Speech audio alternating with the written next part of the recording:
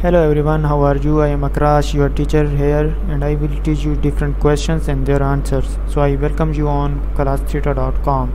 So our today's question is: during interphase, A chromosomes are visible. B chromosomes line up on the metaphase plate. C chromosomes divide into two cells. D chromosomes are invisible. C mitosis happens. And answer the question. The correct answer is T chromosomes are invisible during interphase, which precedes mitosis. Chromosomes are not condensed or visible under a microscope. Instead, they exist in a diffuse form known chromatin.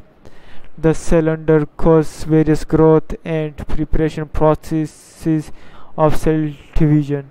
Thank you for watching the video. If you have any question related to this video, please post a comment below. If you have any question in your mind, you can also post on the website and I will be answering you in the next video. Thank you for engaging with us. Until next video, bye bye.